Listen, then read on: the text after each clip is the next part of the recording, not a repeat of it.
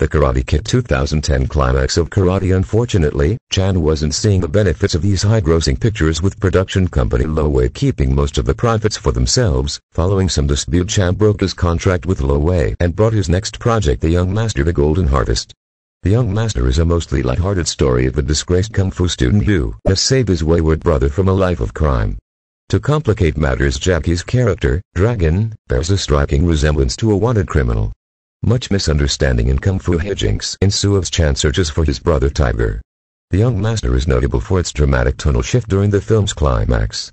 Dragon must face off against a dangerous criminal named Cam, portrayed by formidable Hapkido expert In Sik Wang.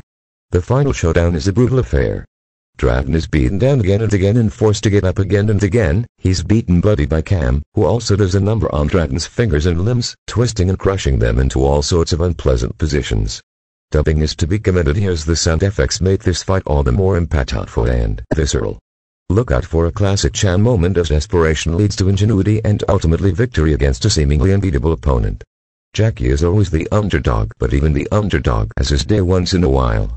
This type of sequence becomes a staple of Chan's filmography and can be seen